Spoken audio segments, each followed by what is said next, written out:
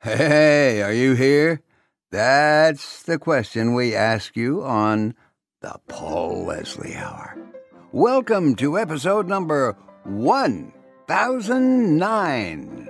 We're joined for a second time by famed film producer Frank Marshall. Frank's coming on to talk about the record album he co-produced from legendary trumpeters and vocalists Chet Baker and Jack Sheldon, entitled In Perfect Harmony, the Lost Album.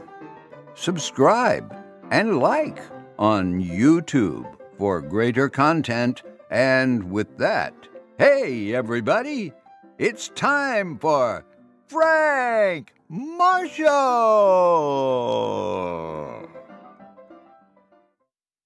Hey. Hey, Hey, Paul. Cool. how's it going? Going well, thanks. It's a beautiful day here in Los Angeles, so I can't complain. Well, I like to hear that. It's great to welcome you back. For all the people out there, Frank Marshall is a film producer, director, musician, and now you can add record producer to that list. I'm going to hold this up for everybody out there. Oh, you Look at have that. that. I don't have one myself. That's beautiful. Well, I feel special now, I have to admit. This is Chet Baker and Jack Sheldon in Perfect Harmony, the Lost Album, which is coming out on April 20th, the record version, that is. And it's a very exciting thing. I'm hoping you can tell us Chet Baker and Jack Sheldon are unique in a lot of ways. Both trumpet players, both singers, both atypical kind of singers. Yep. And it's an interesting record. So tell us, how did this come to be as far as you know? Well, the best of my recollection, Paul, is let's back up a little. I grew up in a musical family. My dad was a jazz guitarist, and we always had music around the house and people playing, et cetera, et cetera. And Jack Sheldon was one of his best friends. And they just loved to play music together, all these guys in sort of the West Coast jazz era of the 60s and the 70s. And we moved down to Newport Beach. And I was still in high school at Newport Harbor High School. And in 1964, I believe it was, my senior year, we even had an assembly where we had Johnny Mercer, Jack Sheldon, Howard Roberts, Frank Rossellino, Shelly Manne on drums. That was at my high school assembly. So that's the kind of music that I had growing up, surrounding me all the time. And all of these musicians, they just loved to play. They loved to play together. They didn't really care whether they made any money. They didn't care about albums. They just loved to play. And Chet Baker and Jack Sheldon were friends. And I believe it was 1966, up in Sausalito, Chet was sort of in the dark side of jazz music. Gotten a lot of trouble. There's a lot of drugs, and even though he's an incredible musician, he was in that other sort of, I call the other side of jazz.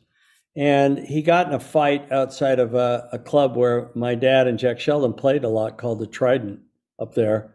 And somebody hit him in the mouth and broke his teeth. And he didn't play for a long time. And I guess one of the things that Jack Sheldon did as a friend, the great thing about this time, Paul, was everybody was friends. They supported each other. They got together. They loved to play.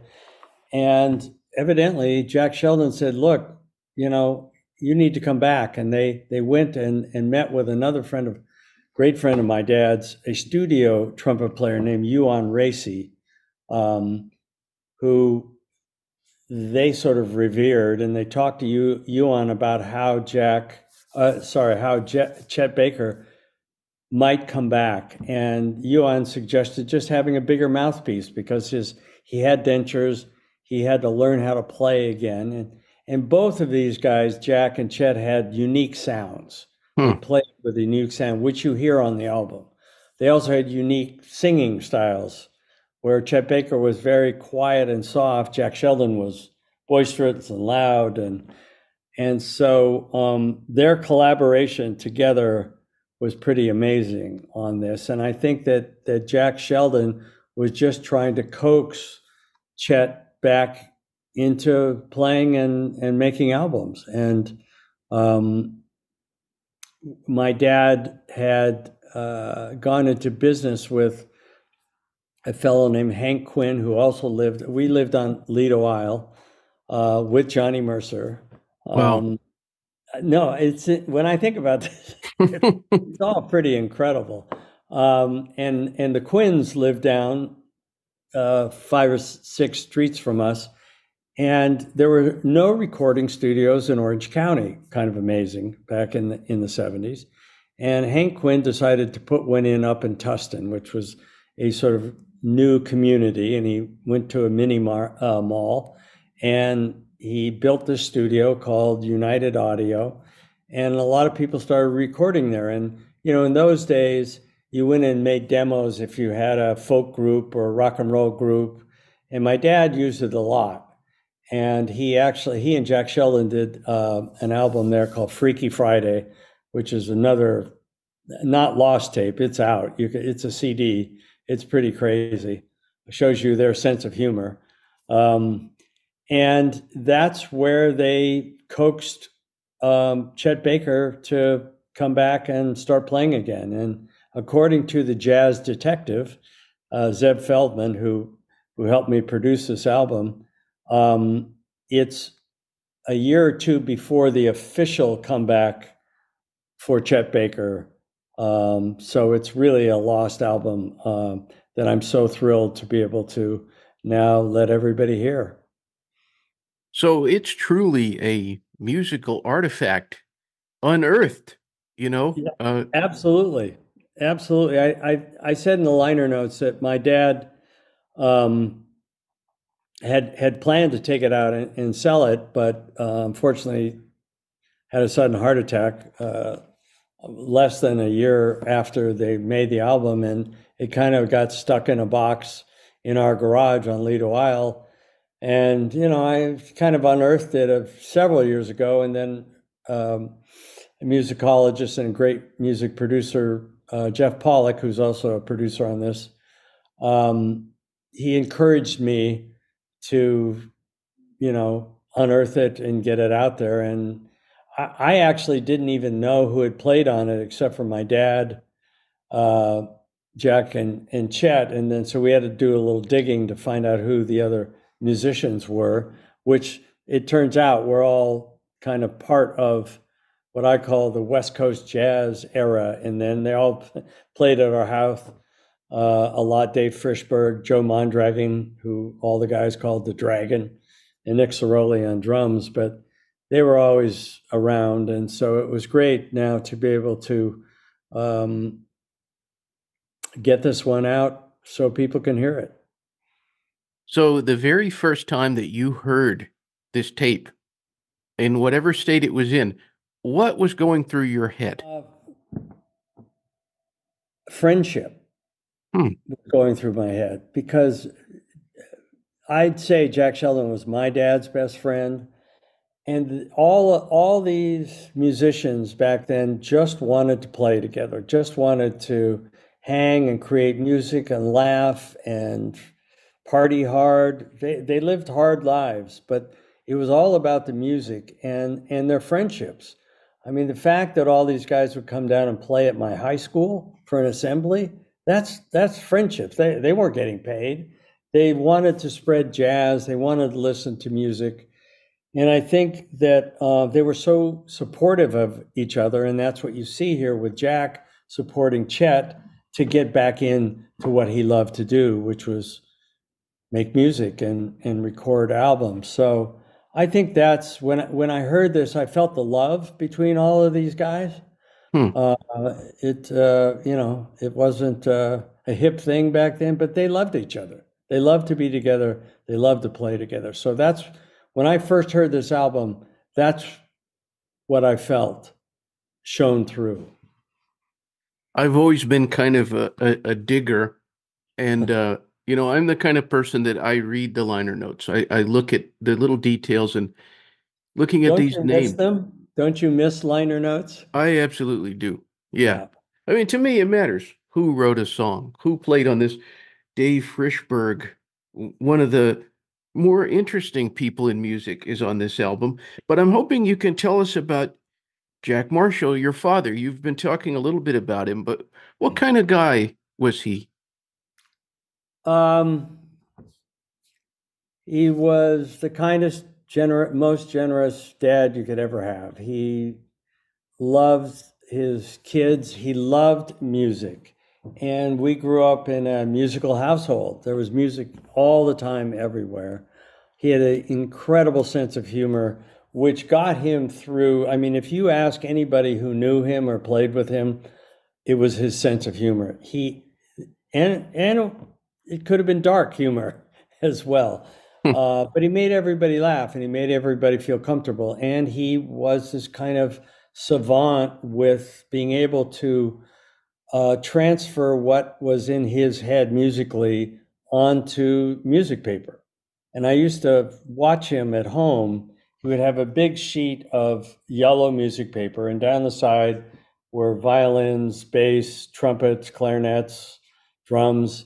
And he would play a chord with his left hand and write each bar. He could hear in his head what the violin sounded like, what the trumpet sounded like. And he would write and arrange and do these arrangements across that sheet. It was just miraculous. And so he had a real gift. And he had a gift of bringing people together. These people would always be at our house. He loved to come up here. He called it up to town and play at Dante's. And he created Guitar Night at Dante's, where the best jazz guitarists in the world would come and play for scale because they loved to play. And so that was my dad. He started. He grew up in Kansas. He played the banjo in Kansas as a kid and was given a contract with MCA. I like to think Lou Wasserman did this. So, but who knows? But to play on the radio, sing and play on the radio when he's 14. So the entire family moved to Hollywood. It's why I'm here. He went to Hollywood High. And then he was the youngest member of the Johnny Green Orchestra at MGM. He played the guitar. He's in the videos that they have of the Jubilee Orchestra. And then he, became a session player because he could read music. That was the thing. He learned how to read music. He learned his lessons to me, or his advice to me, was if you're going to play guitar, learn to play classical guitar first, because then you can read and then you can play chords and you have the dexterity in your hands. And then if you want to go jazz or rock or folk, you can do them all. So, and then he started arranging and writing, and that's when he he was contracted by Capitol Records, Dave Cavanaugh, and that's when he discovered Jack Sheldon. He brought Howard Roberts in. He loved to arrange and pick these songs and produce these albums. And then he started writing for TV. His most famous series was The Munsters, which still lasts till today. You hear it. It's even sampled by, what's it called? There was a rap group. I can't think of it, who sampled part of the Munsters. So How about that? Yeah, how about that? Still today, his music lives on. So I was really proud of him. He went way too early, but he lives on in my heart. Well said. Well, it's sometimes hard to pick favorites. So sometimes it's Sorry, Fallout Boys. Fallout Boys. Okay. Yeah, That was the group. that's the group with the Munsters. So they did kind of an homage, and it was great because we got some of the publishing. Oh, nice. Good for the family. Right, right. So, could you possibly pick a favorite track from this record coming out? I'll tell you mine if you tell me yours. Okay. Well, I have two actually. One's Jack Sheldon, Historia de un Amor.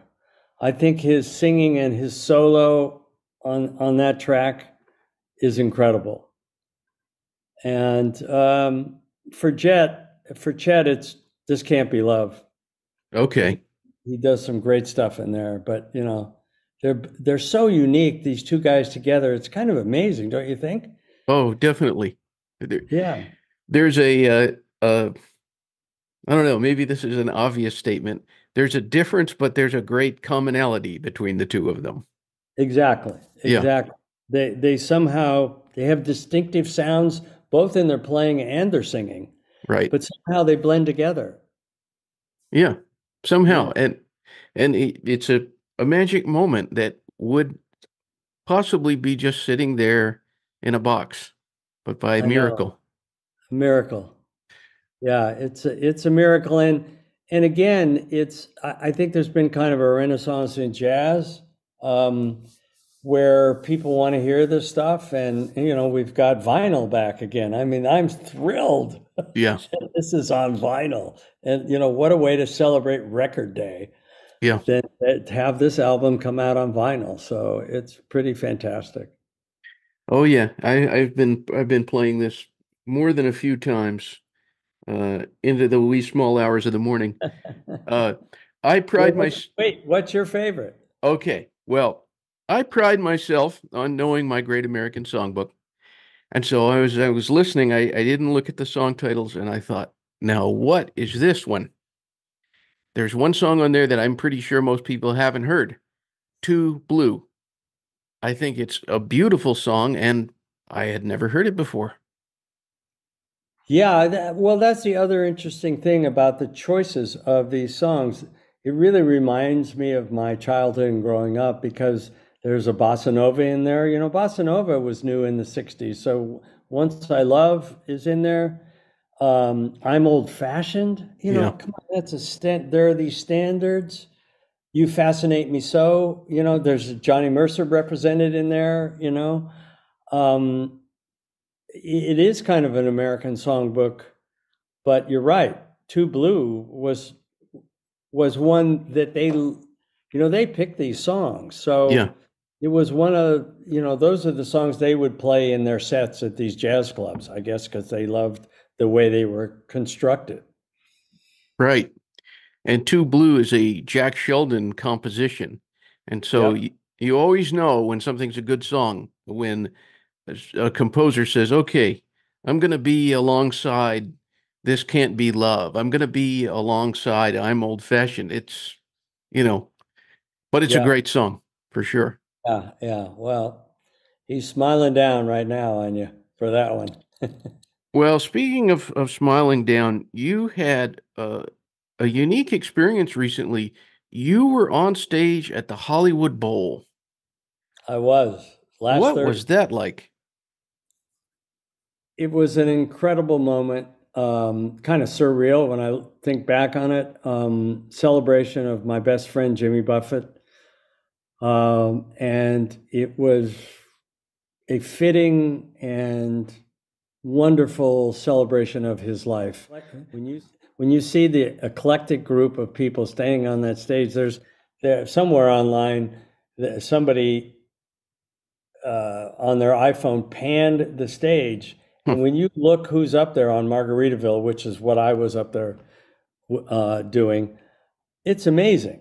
The different folks that he touched and felt they were his friends. I mean, these were real friendships.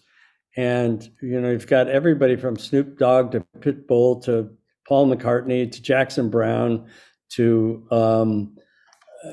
Sheryl Crow to you see, plus his band, you just see the breadth of musicality and the people he touched in the most unique and best way. He just liked to live and love life. Brandy Carlisle, you know, it was an amazing night. It was an amazing night. Yeah. Yeah, I wasn't there, but I heard the Brandy Carlisle version of Tin Cup Chalice. Man, that was just beautiful. What a great song. And that's the thing that goes a lot of times unrecognized. What a great songwriter he was. What a Right. great storyteller, you know, and Zach Brown, you name Dave Grohl. Yeah. You know, how do you get all these people together? Only Jimmy Buffett could have done it. Yeah. And something that I think is interesting, a lot of people have him pigeonholed as a folk artist or folk rock, but I always thought that he did such a phenomenal job, speaking of standards, of things like Stars Fell on Alabama, Slow Boat to China, White Christmas. Yeah. Yeah, he, you know, and his covers of other people's, Southern Cross, Brown Eyed Girl, you know, those were his standards as well. He appreciated other musicians and writers, and yeah, he was one of a kind, literally. Well said. Well said. So, working our way back to this record that's coming out, there's a lot of emotion and there's a lot of cerebral things about it too. What do you hope that somebody gets out of the experience of listening? What do you hope that they keep in mind and in heart for that matter? I think that I hope that people understand what friendship is about and that the generosity of these two really superstars trading off with each other and Jack Sheldon encouraging Chet to come back and giving him a way to do it. It's in the notes, but I'm sure he said, "Hey, Chetty, you only have to play on half this album. You know, I'll play on the other half." So there was a real love of all of these musicians that I grew up with in the 50s, 60s, and the 70s. And I think that this is a perfect example of that. Is there a Frank Marshall theme song? Is there a song that if you had to pick that would describe you, could you pick one? Not just of any song in the world. Any song, well, that's quite a task. um, I mean, I also have a very eclectic taste for music. I do like the standards. This is the other thing in our household. There were these standards. You know, Frank Sinatra. My dad loved Sinatra. Dad and mom. My mom was musical, played the piano as well. So we had all of this great classical music. We had the great standards playing all the time. Is there a song for me? I don't know. I don't know, Paul. That's a tough one. I'd have to really think about it. I like them all. You know, it's pick your favorite child. Tough. Well, I'll tell you, whenever I see the name Frank Marshall, I'm always going to think about one of my all-time favorite songs and also one of my all-time favorite movies. I'll always think of Paper Moon. Ah, well, it's, when they ask me that question, what movie is your favorite? That's maybe one of the top two. That movie, the entire experience, the making of the movie was fantastic. The result, the movie itself was fantastic. And you can't ask for more than that. And that song, you're right, that's one of the greats, that song. And for me, a real, sort of, that's where I really fell in love. I was in love with movies, but that one, we were just this little band of gypsies going across Kansas into Missouri, making this movie. And it was so fun. And it was just so rewarding. And, the performance of Tatum and her dad, Ryan. And of course, I had Peter and Bogdanovich and Paulie Platt, my two mentors, with me. They weren't together, but we were working together.